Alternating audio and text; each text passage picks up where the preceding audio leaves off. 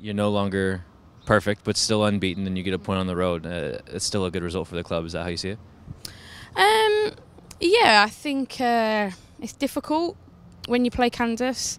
I think we play quite similar, so we tend to counter each other out. But I think if we were disappointed with the result. We can't say that we weren't. And we were more disappointed, I think, with our performance because we didn't think that we played very well. So I think that's the thing that we keep talking about, is that we just need to keep working hard and training, putting the things right that we haven't been doing well. And then, results will be what they are. And I think that's our focus. It's been our focus from day one. We didn't get, too overly happy when we were winning. And we're not going to get overly down the fact that we didn't. We're just going to keep working on the things that we need to be better at and keep, quite a level head on there's things that we do well and there's things that we haven't done so great, and we just need to keep working on those things. And when they start clicking and working together, I think then the results will come back. It was an interesting game. I felt like it was almost like the same 90 minutes that were played here last week against Kansas City. Really not a lot of opportunities. That one somehow was 3-2. This one seemed like a more fitting scoreline of 1-1. Is that just the backline play of just being top-notch from both sides?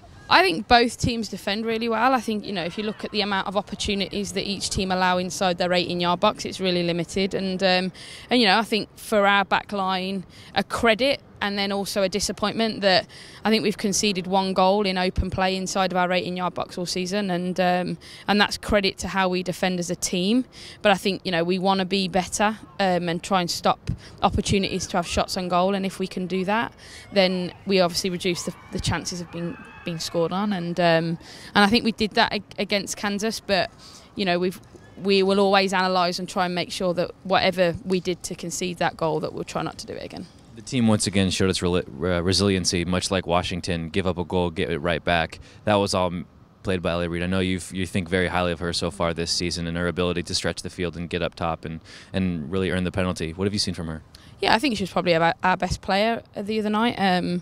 She's been consistently good all season, and I think that was probably her best performance going forward, not just defensively. But she did a lot of work in the off-season. She worked really hard on herself to push herself forward, and she's getting the just rewards at the minute.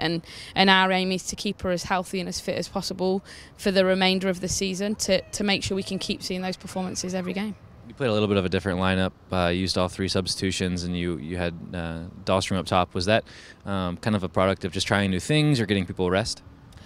A little bit of both. I think we wanted to try a few new things. We wanted to see how Dave would do higher up the field.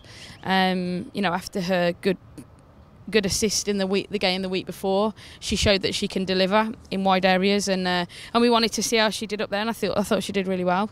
I think when you have a roster of 20, you want to try and get them as many minutes as you can wherever possible, and we saw Kansas as a good chance to just mix it up a little bit, and getting Steph back on the field towards the end of the game I think was crucial for us. Not a lot of shots on goal in that game. What's the key to increasing that number and becoming a little bit more dangerous?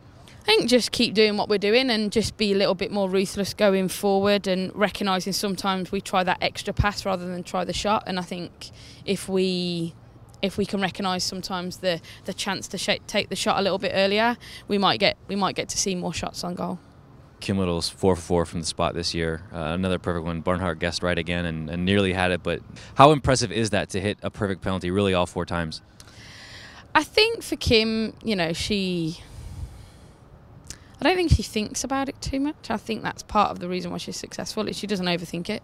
And when she steps up, I think she makes a decision there and then what she's going to do. I don't think it's like mapped out and planned out what she's going to do. She doesn't really practice them very often, so it's interesting to see how she does. And just pleased for her that there's a lot of emphasis on her in our team and how we play, not just obviously from the penalty spot, but I think the more we can keep her fit and healthy, the more successful we potentially could be.